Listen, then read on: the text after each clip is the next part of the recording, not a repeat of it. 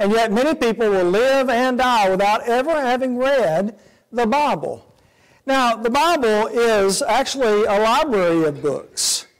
You have 66 books in the Bible, 1,189 chapters, 31,102 verses, 746 words, 3,566,480 letters. Now, I didn't count those, so if they're not right, the source I read was off. But the point is, there's a lot of material here. You can read the entire Bible at pulpit speed, which is 200 words a minute. You can read faster to yourself, but if you're reading out loud, you can read the entire Bible in 70 hours. Now, that's a lot of time if you try to do it all at once, but spread out over a year, that's not difficult at all. In fact, if you read 4 chapters a day, you'll read the entire Bible in 1 year. If you read 15 minutes, if you're an average reader and you read 15 minutes a day, you'll complete the Bible in 1 year. 15 minutes, that's not even as long as you would sit down and watch a television show, half the length of, the shortest television show that you might watch. And so the Bible is not a book that is difficult to read. It's not a book that's difficult to understand, but it is a book that must be read in order to be understood. You can't sleep with it under your pillow and somehow come to a knowledge of the Bible. You can't just sit in a pew and listen to someone talk about the Bible and never read it for yourself. Philippians 2:12 says, work out your own salvation with fear and trembling. So I'm grateful for preachers that explain the Word of God to us, but Acts 17:11 says that these were more noble than those in Thessalonica, in that they searched the Scriptures daily to see whether those things were so. Now, who was their preacher? Paul. If they needed to check up on Paul, then you need to check up on Victor, and you need to check up on Alan. You need to read it in your own Bible. And no gospel preacher worth his salt minds. In fact, he will encourage you to open your Bible as he's preaching and to jot down the references, to do your own Bible study. Now, in order to do that, though, we really need to have the overall view of the Bible first. What you might call the 50,000 feet view, the airplane view of the Bible. When you look down and you can see the entire Bible at one time, then it's easier to make sense of one book of the Bible, or of one chapter of the Bible, or a verse of the Bible, because then you see it in its larger picture, you see it in its larger context. So that's what we're going to do tonight. It's very valuable to go through the Bible slowly and even at the word level, word by word, but this is not that kind of lesson. This is the fly over it kind of lesson where you look at the entire thing in one lesson. So let's go to Matthew chapter 1 and then turn back one page, and you'll have a page that looks something like this. It says, mine has the New Testament. Yours might say the last will and testament of our Lord and Savior Jesus Christ, or something like that. Now, the reason I ask you to turn there is a lot of people have never discovered that page in their Bible. There is a page between the Old Testament and the New Testament. And it is vital to know that in order to make sense of the Bible. You cannot obey the Old Testament and the New Testament at the same time. You can either obey the Old Testament or the New Testament, but you can't do both. In fact, you can't obey the Old Testament now anyway, because we don't have the record of the tribes of Israel, and even if we did, your name probably wouldn't be in it because you're most likely a Gentile. So the Old Testament, as we'll see momentarily, has valuable lessons to teach us, but we don't obey the Old Testament today. We obey the New Testament. So you have these two sections. Now, what I'd like for you to do, I'm going to give you a map of where we're going tonight. 3 simple points. First one, an overview of the Old Testament. Second point, the day the transition occurred between the Old Testament and the New Testament. And in fact, if I don't forget, you can remind me, Victor, I could give you the hour that the law changed from the Old Testament, New Testament, from your Bible. And then the third point is an overview of the New Testament. So very simple outline, Genesis 1 to Revelation 22. Here we go. Let's look at the Old Testament. Now, I asked you yesterday, if you were here, to bring your physical copy of the Bible. So if you have a physical copy of the Bible tonight, I would like for you to hold your Bible in your hands. And I have the Old Testament and the New Testament here first, but now I want you to take just the Old Testament and put in your right hand the book of Genesis. So find Genesis 50 or Exodus 1 and hold those pages in one hand and hold the rest of the Old Testament in your other hand. That is Exodus chapter 1 through the book of Malachi. Now, when you have that, it will look something like, let's see, 2/3 of the Bible is Old Testament, about 1/3 is New Testament. What you have in your hand combined is 929 chapters, 23,145 verses. There's only 7,900 in the New Testament, so you see there's about twice as many in the Old Testament, 23,000, more than twice as many, 23,145. Now, that's what you have if you put both of them together. But now, I still haven't got to, there it is. All right. So yours will look something like that. See, I have Exodus to Malachi in my left hand, and I have the book of Genesis in my right hand. Now, if you put those together, 929 chapters, 4,000 years of history. 4,000 years. Now, if I ask you, which one do you suppose has more years covered, your right hand with the book of Genesis, or your left hand with the books of Exodus through Malachi, what would you say? Most people would say, well, surely all those pages cover more years than those few pages, but you'd be wrong. The book of Genesis covers 2,500 of the 4,000 years of the Old Testament. One book. And then 1,500 years from Exodus through Malachi, 1,500. 2,500, 1,500. Now, in the book of Exodus, of course, the law of Moses, it records the law of Moses being given on Mount Sinai, and Moses' law was in effect for 1,500 years. So that's how long the rest of the Old Testament covers, is that 1,500 years, because as soon as you get out of the Old Testament, of course, Jesus nailed the law to the cross. So you have those 1,500 years. It's sort of like this, the book of Genesis. Have you ever gone to a lake and taken a flat, smooth stone and skipped it? Well, the first jump is a big one, right? And then a medium one, and then some small ones, and it sinks. That's the way the Bible is. It starts off with a big jump, a lot of years. And what Moses is doing through the Spirit in the book of Genesis is just hitting the highlights of human history in the early days of mankind. Just the highlights, skipping from one to the next. Now look at the book of Genesis with me. You've had, the whole Old Testament. Now we're just going to look at Genesis. Go and put in your right hand chapters 1 through 11, and in your left hand chapters 12 through 50. 1 through 11 and 12 through 50. This is the natural division of the book of Genesis.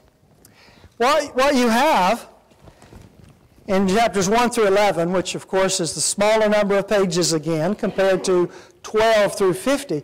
And if I ask you, guess which one has the most years in it, you're probably going to guess, well, now I'm on to you, and you'd be right.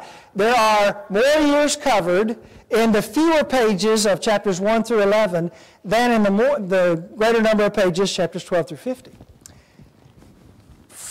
In chapters 1 through 11, 2,500 years in the whole book, 2,100 years, chapters 1 through 11.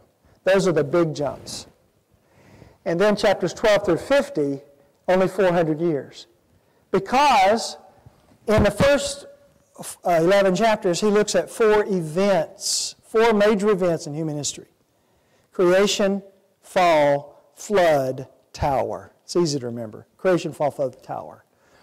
The creation of the world and of man, the fall of man, Genesis 3, which we'll look at in a moment, The flood, which destroyed mankind and started over just Noah and his family.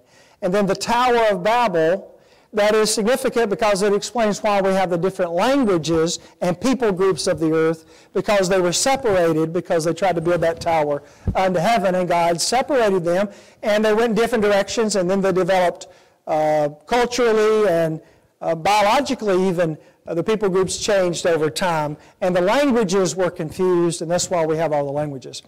All right, that's what you have in the first 4 of the first 11 chapters, those 4 events: creation, fall, flood, tower, chapters 1 through 11. In chapters 12 through 50, you have 4 people. 4 events, now 4 people. And it's a father, son, grandson, great-grandson. Abraham, Isaac, Jacob, and Joseph. That's why the numbers shrink, because you got 4 consecutive lifespans. Even though they lived a lot longer than we do, they only lived 4 centuries combined. What is it, 175, 180, 147, 110 years for those 4. And they overlapped, of course, but altogether 4 centuries. Abraham, Isaac, Jacob, and Joseph. Now, what God is doing, the first 11 chapters, He's showing how we got here and how the world came to be the way it is. Then in chapters 12 through 50, He narrows the focus down and begins to talk about salvation through Abraham and Abraham's descendants. So He no longer is talking about all the world, just one nation of the world, one people group, the Jews, who are chosen to be God's people, that through whom the Savior would eventually come. So what you have is 1 through 11, 2,100 years, 12 through 50, 400 years, 4 events, 4 people. That's the book of Genesis. Now that's all the numbers I'm going to throw at you till we get to the New Testament. So just, you won't remember all those. That's okay, but you get the big point. Now what we're going to do is look at some verses, and this part you will remember. Let's go to Genesis 3, and let's talk about the reason for the whole Bible. What's the Bible about? If you had to, in one sentence, say, the Bible is about ... how would you complete that ellipsis? Well, here's one way to do it. The Bible records the salvation of man through Christ to God's glory. It doesn't matter where you read in the Bible, that's what it's about. But let's talk about that word salvation. What did man need to be saved from? Sin. That's Genesis 3. God made Adam and Eve. Made Adam, then from his rib made Eve. We touched on that last night. Put them in the garden, gave them one forbidden tree, do not eat of the tree of the knowledge of good and evil. Gave them an occupation, dress and keep the garden, and He would come down and fellowship with them in the cool of the day. But chapter 3, verse 1 says there was a serpent who was more subtle than any beast of the field.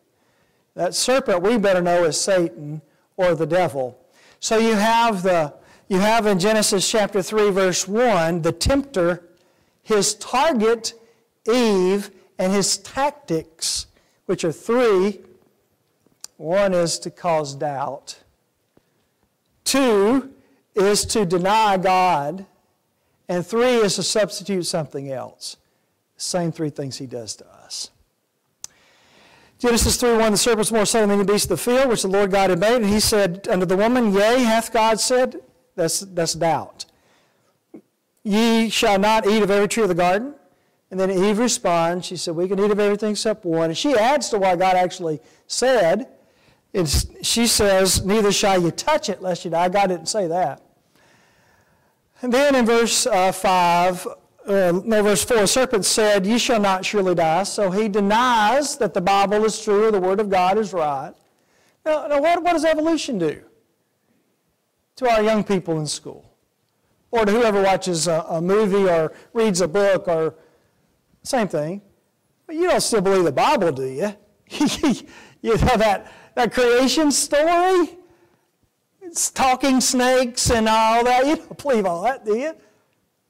Deny the Word of God. Well, then he substitutes. For God doth know that in the day that ye eat thereof, your eyes shall be opened, and ye shall be as gods, knowing good and evil. You see, God's trying to keep you from having any fun. God's trying to make your life, keep you at a disadvantage. He doesn't want you to be like Him. See, he's not fair. Well, what does the devil tell us? It's more fun not to be a Christian, you know. God's just trying to keep you from having fun. Everybody else having fun, why can't Christians have fun? Same thing today, isn't it? Well, then Eve, the woman saw that the tree was good for food, pleasant to the eyes, and tree to be desired to make one wise. What were those three temptations? Lust of the flesh, lust of the eyes, pride of life. 1 John 2:15, Matthew 4, Luke 4, we studied last night from Matthew. Same thing here. It was good for food, that's flesh. She saw it looked good. She would be as God. So pride of life. Same thing he's trying to get us with. Well, she took it, she ate, she gave to her husband also with her, and he did eat. Perhaps there is some time lapse between the first part of verse 6 and the last part, and gave also unto her husband with her, and he did eat. It seems when you compare 1 Timothy 2, 8 through 15, which talks about this, that the woman being deceived was in the transgression, but the man wasn't deceived.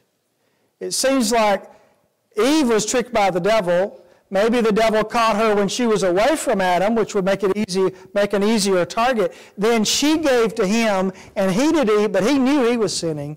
He went into it wide open. That seems to be the most likely explanation when you compare those two passages. But the main point we're here to talk about tonight is this. Adam and Eve sinned and threw humanity over the falls, as it were. Because all of us, not guilty of their sin, not handed down genetically or any other way from our parents, but we have been guilty of following their example. For all have sinned and come short of the glory of God, Romans 3:23. And the wages of sin is death, Romans 6:23. So all of us who've reached an age of accountability have given in to some kind of temptation, lust of the eye, lust of the flesh, pride of life. Not the same thing that Eve did or that Adam did, but just as guilty because we did something God said not to do or we did not do something that God said to do. Everybody's sinned, therefore all of us have the same problem. Because sin separates us from God. Isaiah 59, 1 and 2. We can't go to heaven as sinners because sin cannot be in the presence of pure holiness of God. So we had a problem. Adam and Eve had a problem first. Now God had a solution. And that's verse 15 of chapter 3. God comes down and he questions what they've done. Of course he knows, but he gets them to confess it. And then he begins to mete out punishments. The serpent, verse 14. Now notice verse 15 in that section where he's punishing the serpent. And I will put enmity, that's in the same word family as enemy, something that's against us.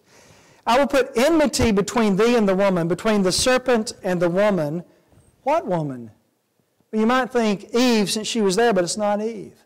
And I wonder if they knew what God was saying here. Most likely Adam and Eve had no idea.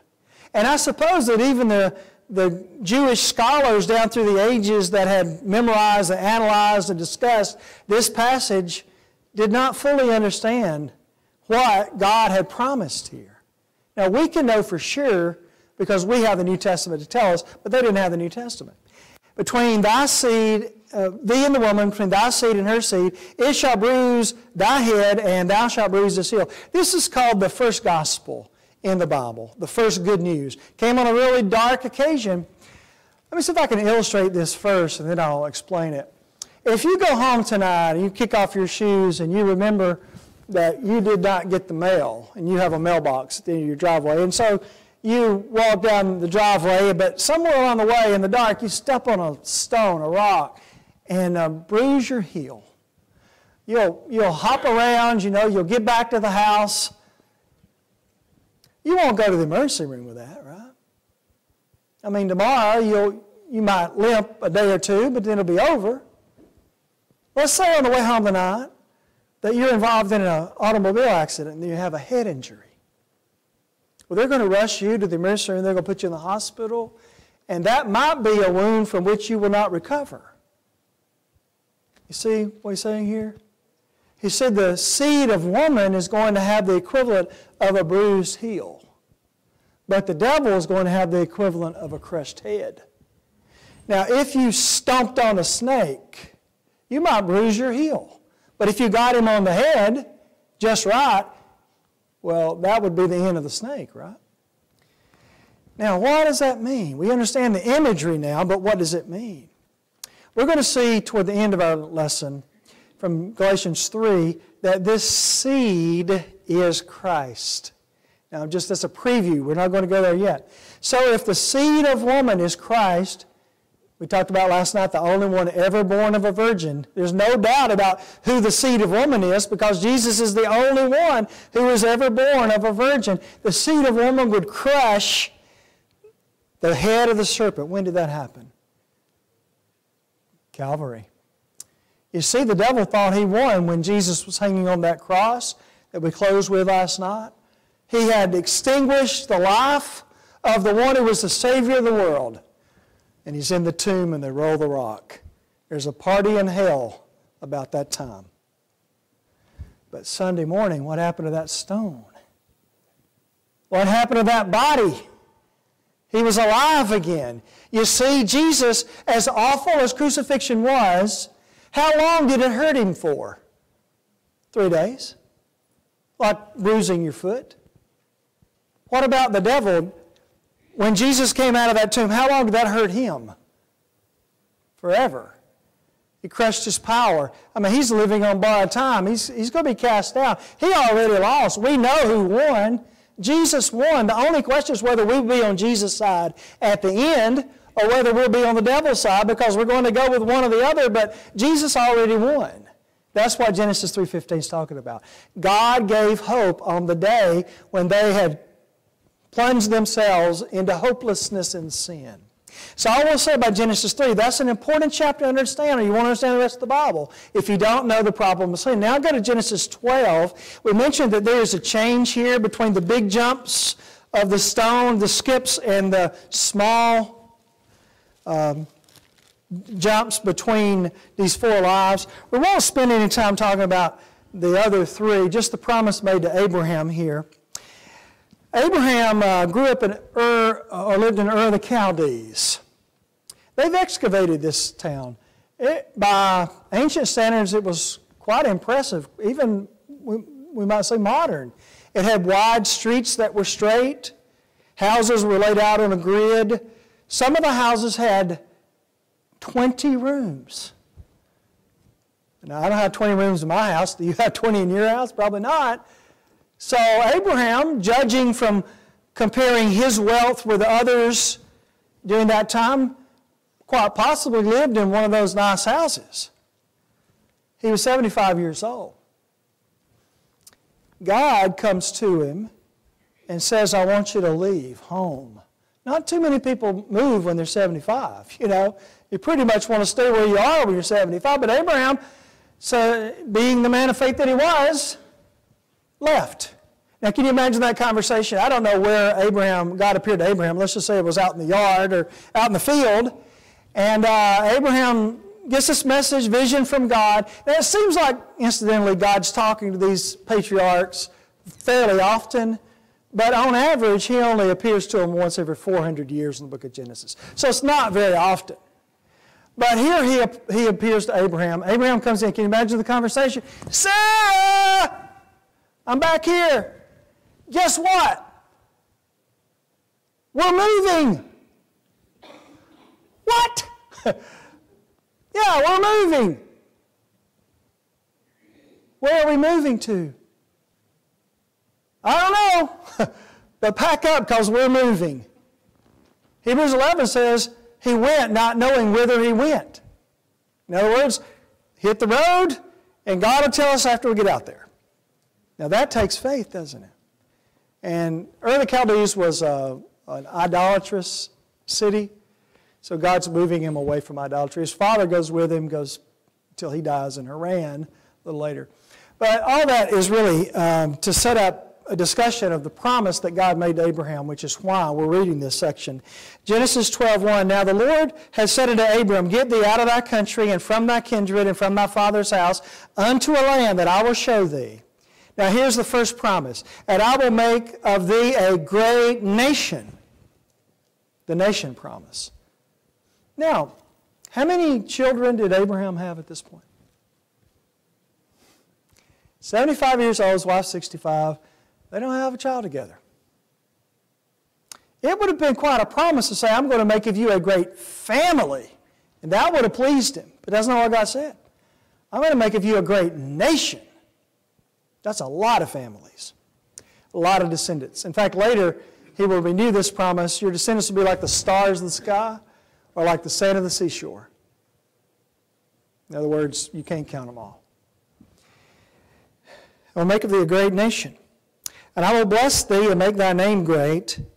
Did you know that Christian Jews and Muslims all revere Abraham to this hour? Is his name great in the earth? Even to this thousands of years later, God kept that promise, didn't he? Make thy name great, and thou shalt be a blessing. And I will bless them that bless thee, and curse him that curseth thee, and in thee, and here's the second promise, shall all families of the earth be blessed. There you have the seed promise. Through Abraham's lineage, his great, well, there's 42 names in Matthew 1 that starts with Abraham. And there's some skips, so it's a little bit, it's even more than that. But 42 generations later, let's say, there was a young Jewish girl who had a baby whose name was Jesus. He had Abraham's genes. He had Abraham's blood coursing through his veins.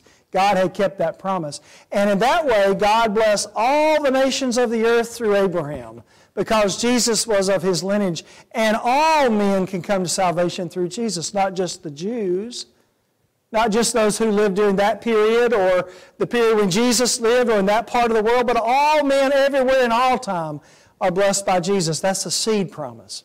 And then he makes a land promise in verse 7, go into this land and I'll give it to you. And that promise is kept in the book of Joshua. All right, that's all I'm going to say now about the Old Testament. Except I will give you an outline before we move to our second point of the Old Testament. We took a break on the numbers, but here's some more numbers. If you like numbers, here we go. If you want to outline the Old Testament, it's easy. 5:12, 5, 5, 12. You can hardly forget it once you hear it. 5:12, 5, 5, 12. What do those numbers represent? 5 books of law, 12 books of history, 5 books of poetry. I'll say it again. Some of you are trying to write this. 5 books of law, 12 books of history, 5 books of poetry, 5 major prophets, 12 minor prophets. What's the difference in a major and minor prophet? How long the book is. Isaiah, 66 chapters, Obadiah, 1 chapter. So you can see which one's. Message is just as important, but fewer chapters. 5, 12, 5, 5, 12. Law, history, poetry, major prophets, minor prophets. That's an overview of the Old Testament. Now we're moving to point number 2. Point number 2 is the day the transition occurred between the old law and the new law. Very important. 2 Timothy 2:15 says, study to show thyself approved unto God, a workman that needeth not to be ashamed, rightly dividing the word of truth. We have to be able to divide the word of truth. One of the ways that we divide it is between covenants, between the old covenant and the new covenant. Let's go to Deuteronomy chapter 5 and see to whom was the first law given. That's going to help us to make the deduction of when it ended. Deuteronomy 5, 2 and 3. This Deuteronomy is the second law. It's when God gave the law to Moses. He gave it to him in Exodus, but then when Moses was old, he was not going to be able to go in with the children of Israel into the Canaan's land, so he reinterprets the law or preaches some sermons based on the law that help them to understand how to apply the principles of the law, not to a nomadic people who are living in tents and traveling all the time, all their lives, but how to apply the law to a settled people, because they're going to go into the land of Canaan, live in cities they didn't build, drink from wells they didn't dig, eat from fruit from trees they didn't plant. So now the law is reinterpreted for that new environment. Here in Deuteronomy chapter 5, it says, and Moses called all Israel and said to them, here, I'm in verse 1, Deuteronomy 5, verse 1, Hear, O Israel, the statutes and judgments which I speak in your ears this day, that ye may learn them and keep and do them. Now watch this. The Lord our God made a covenant with us in Horeb. What's Horeb? Another name for Mount Sinai. The Lord made not this covenant with our fathers. Did you know that Abraham, Isaac, Jacob, and Joseph never kept the law of Moses? Even the Sabbath.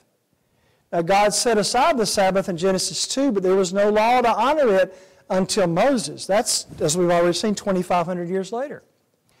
What you have here is this law was made with the people who were here today, Moses' generation, not with any of those who have gone before.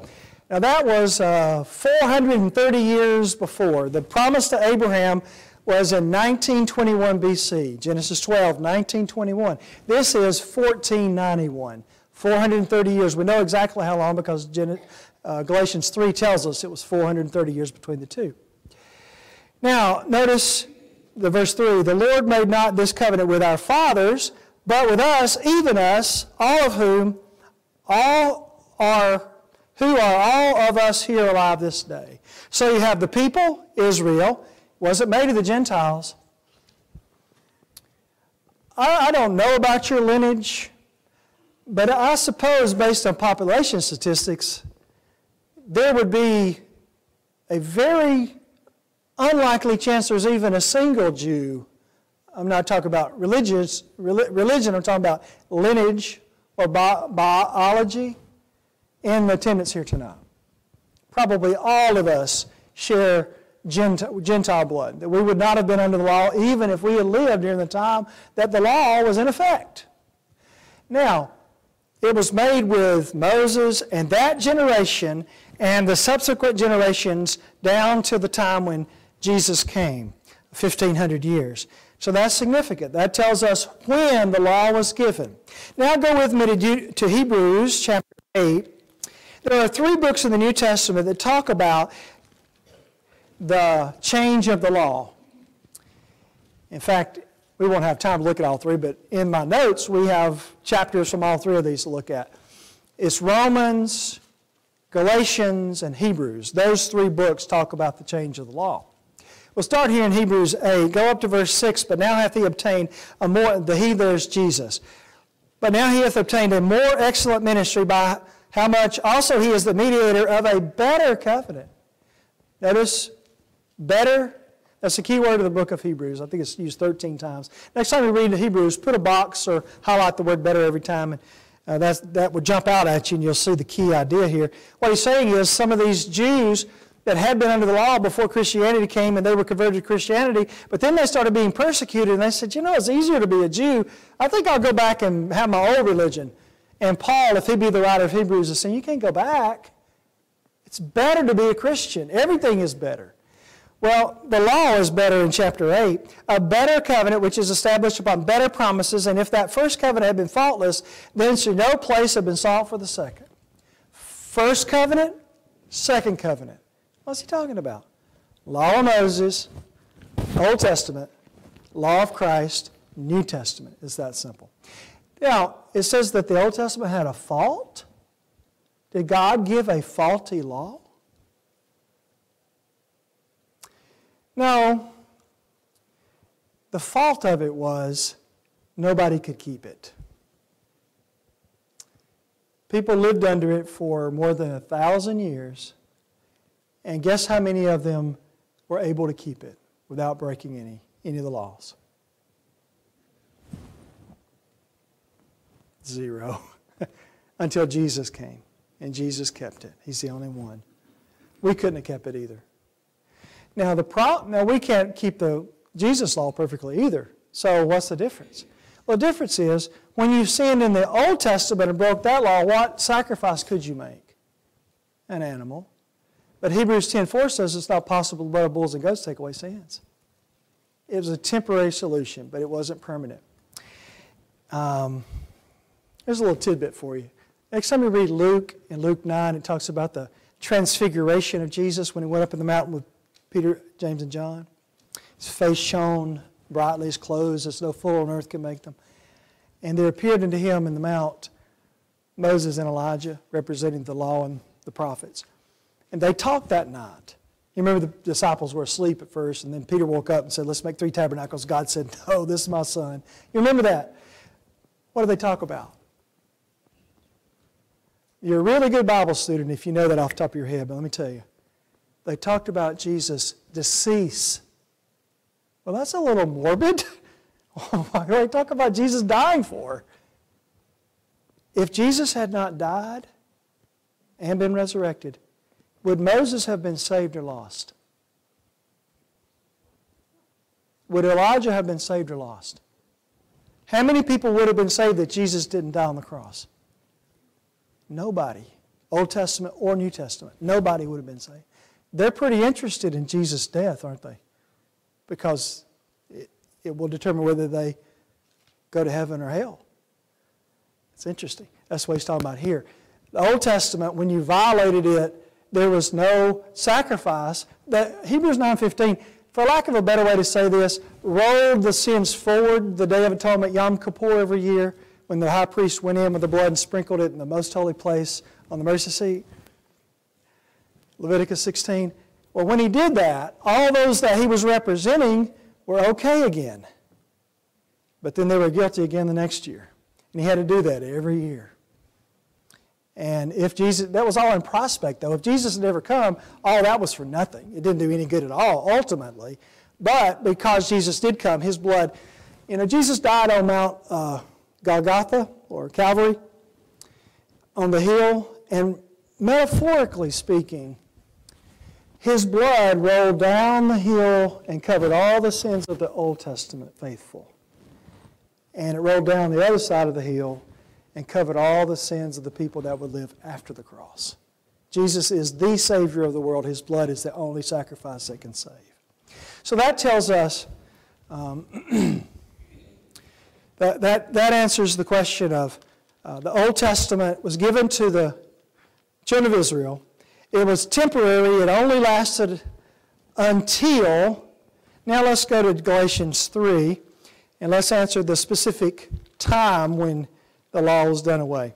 I mentioned that there are 3 books that talked about the Old Testament law being done away: Romans, Galatians, Hebrews. We're going to the second one, Galatians. Look at chapter 3. Chapter 3, Galatians 3. Let's start in verse 19. Wherefore then serveth the law? What's the purpose of the law? It was added because of transgressions.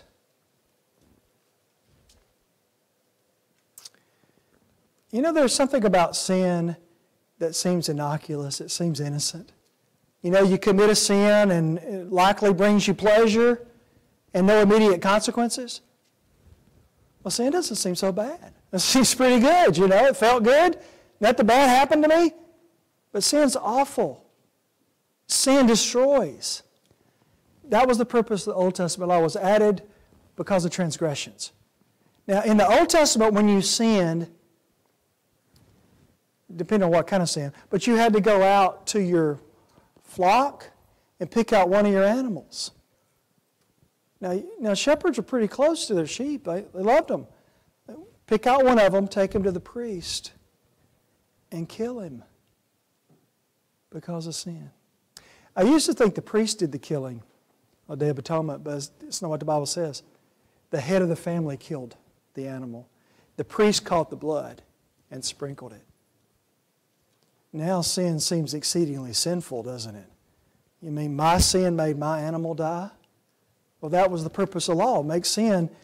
Because, the hardest thing about converting people today, it's not getting them to understand the plan, it's to get them to see that they need the plan. They think they're all right. I'm not perfect, but I'm a pretty good person. I'm not, that's not the point. Have you ever sinned one time? Well, yeah, I sinned a bunch of times. Well, you're not all right. You're lost. Because sin separates from God. Sin is bad. Well, that was the point of the law. Then notice the when in this verse, till, that's an adverb of time, up to that point in time, till the seed should come to whom the promise was made. Remember we started talking about a seed in Genesis 12 a long time ago? We're back to the seed. Who is the seed? Well, look at verse 16. There's no doubt. And Abraham and his seed were the promises made. We saw that, Genesis 12, 1-3. That promise was renewed to Isaac and Jacob later in the book. He saith not, and to seeds as of many, but as of one, and to thy seed, which is Christ. So the promise, all the nations of the earth will be blessed through Abraham's seed, came through Christ.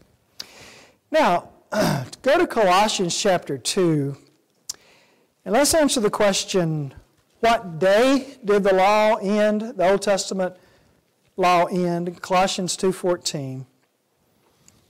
Blotting out the Colossians 2:14. Blotting out the handwriting of ordinances that was against us, which was contrary to us. Handwriting of ordinances. The only law that was handwritten was the one written by the finger of God on Mount Sinai and presented to Moses, Exodus 18:26. Might be 36, Exodus 18. God wrote it, gave it to Moses, handwritten ordinances. First commandment, second, third, all the way down to 10. Now, took it out of the way. When? Nailing it to his cross. The day the law changed between the Old Testament, somebody having to keep the Old Testament laws, and those who are responsible for the gospel or the New Testament, was when Jesus died on the cross that day. And I said we could nail down the hour. We won't take time to do this because our time's almost gone, but you can write down Mark 15:25-34, and you can find the hour. You got two choices. I'll tell you what my judgment is, and you might pick the other one. Jesus was on the cross for 6 hours. So the law was nailed to the cross either at 9 o'clock in the morning when Jesus was nailed there, or at 3 o'clock in the afternoon when Jesus died. My judgment is that when he said it is finished at 3 o'clock, the law was finished, along with the only perfect life ever lived, his life. All right, that's all we'll say about the transition. Now, as we close, let's talk about an overview of the New Testament. Now, we began by holding the pages of the Old Testament in our hands. What we're going to do as we end is look at the New Testament, and this will also serve as our invitation. What I'm going to do is just give you a quick overview of the New Testament. We said that there were 929 chapters in the Old Testament. There are 260 in the New Testament. There are 23,145 verses in the Old Testament. There are 7,957 verses in the New Testament. You don't need to remember that necessarily. Some people like numbers. The New Testament covers, we said this was 4,000 years. 100 years. So not very much time. Well, common sense will tell you that. What does the New Testament begin with? The birth of Christ. How long did he live? 33 years. Then the church went from Jerusalem, Judea, Samaria, the uttermost parts of the earth. So you got that generation, 100 years. The book of Revelation, most scholars dated about AD 95. It's almost 100 years after the birth of Christ. So that's 100 years is what you have covered in the New Testament. Now, there are three kinds of people. Gus Nichols used to say there are three kinds of people in the world. And everybody in here is one of these three kinds. And I hope that you will self-judge yourself correctly as I talk about these and then react according to where you are to the grace and the love of God and the message of Scripture that we studied tonight. Unbelievers, number one, do not believe in God, do not believe in the Word of God, do not believe in the Son of God, do not believe in heaven or hell. Got a friend, I work in McDonald's a lot of mornings now. Our office was destroyed in a tornado. And there's another guy in there, young guy, maybe in his 20s. Long story short, we got to talking. He was in there. He's a writer too, incidentally. So we got to talking, and we have a good relationship. But he's an atheist. You know, he'll say, he calls me the preacher, and he'll ask Bible questions. You know, I gave him a ride the other day to where you need to go. So we're on good terms. He's an unbeliever. He does not believe that he believes that I am wasting my time preaching a meeting here. You're wasting your time sitting in these pews listening to this old book. Unbeliever. That's one group. Second group, believers. Believe in the Bible, believe in the God of the Bible, believe in the Son of God, believe in heaven, believe in hell. Believers. John 20, 30, and 31, many other signs truly did Jesus, the presence of his disciples, which are not written in this book. But these are written that you might believe that Jesus is the Christ, the Son of the living God. And then the third group, followers.